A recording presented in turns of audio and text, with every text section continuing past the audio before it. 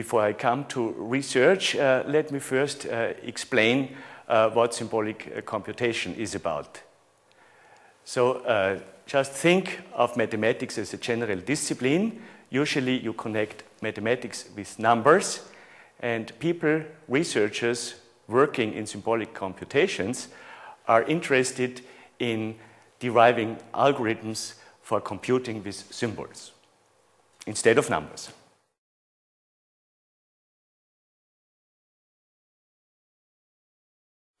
Let me give you my favorite example. It's concerning, for instance, let's just assume we want to sum the first 4 integers. Doing this, you add 1 plus 2 is 3, plus 3 is 6, plus 4 gives you, as the result, 10. You might think of a slightly more general problem. You add 5 numbers, 10 numbers, say 100 numbers. So let's do the 100 numbers problem. So we then stop at 100.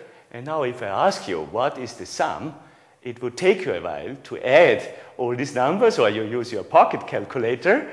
But mathematicians know a formula for that. Namely, I think now of this formula and apply the formula to obtain 5050. And what is this formula? Let me write this down because we need this for further explanation. The formula is of general type. Namely, it describes what happens if you add the first n numbers up. So the description being that it's n times n plus 1 divided by 2. So if you look back, all our examples here are just special cases of this general symbolic formula. So for instance, if you take 100 as the big N here, you have 100 times 100 plus 1 divided by 2. This gives you 5050. And you don't need to compute, you just need to fill in this formula and you do a modest computation instead of this n minus 1 additions. But now comes the best part, namely research. Research in symbolic computation is a mathematical discipline that derives such symbolic formulas with computer programs in an automatic fashion. So we are doing research in designing such algorithms to give you general answers to solutions. For instance, Professor Buchberger, already in his doctoral thesis, developed an algorithm that can be used, among many other things, for solving complicated systems of equations, also called algebraic equations. So this breakthrough served as a major stimulus for the development of a whole area. His algorithm is implemented in all major computer algebra systems in the world. Another example, for instance, is Professor Winkler, being an expert in computer algebra. His expertise ranges from algebraic curves, differential geometry, to differential algebra. This includes differential equations. He published various textbooks and monographs on this theme.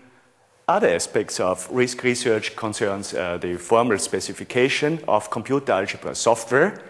This, for instance, is important to guarantee correctness of algorithms. Correctness meaning that the algorithms delivers the result one wants to have. Other applications are, or developments, not only applications, but really research developments concern the design of general mathematical provers.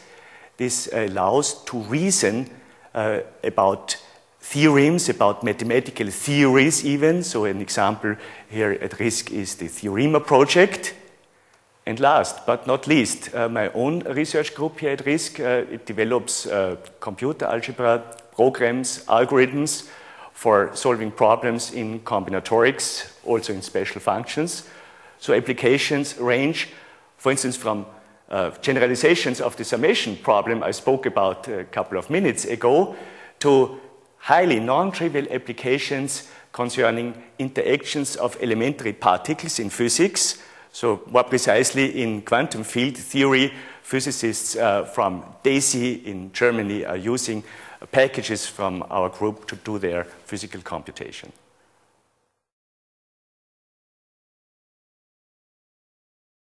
Due to the general symbolic and algorithmic methodology, symbolic computation has a particular wide spectrum of possible applications and high potential for doing significant applications in various areas. They range from mathematics and computer science to applications in natural sciences like chemistry, physics, biology, etc. And in industry, so we have the software, the RISC software company in-house. Also, I need to mention that due to the algorithmic background, not only Buchberger's algorithm can be found in many computer algebra systems, but most of the developments we are doing here at RISC are implemented in computer algebra systems, and those packages are used worldwide for practical problem solving.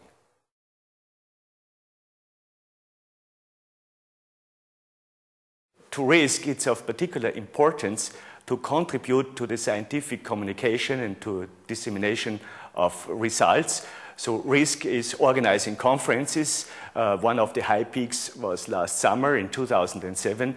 We hosted more than 7 international conferences ranging from themes like mathematical knowledge management, parallel computing, to algebraic biology. This year will be again a very busy year.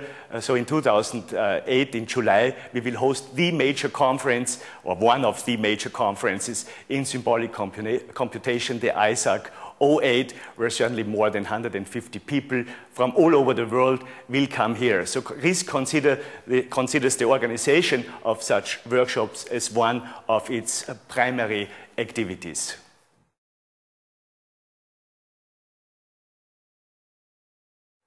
Let me try to give an answer in a nutshell. Most people, I think, agree on mathematics being a key technology in modern science. So I feel there is to be expected a strong explosion of the field in the very near future. Explosion means expansion, and I also expect a dramatic expansion of the RISC Institute.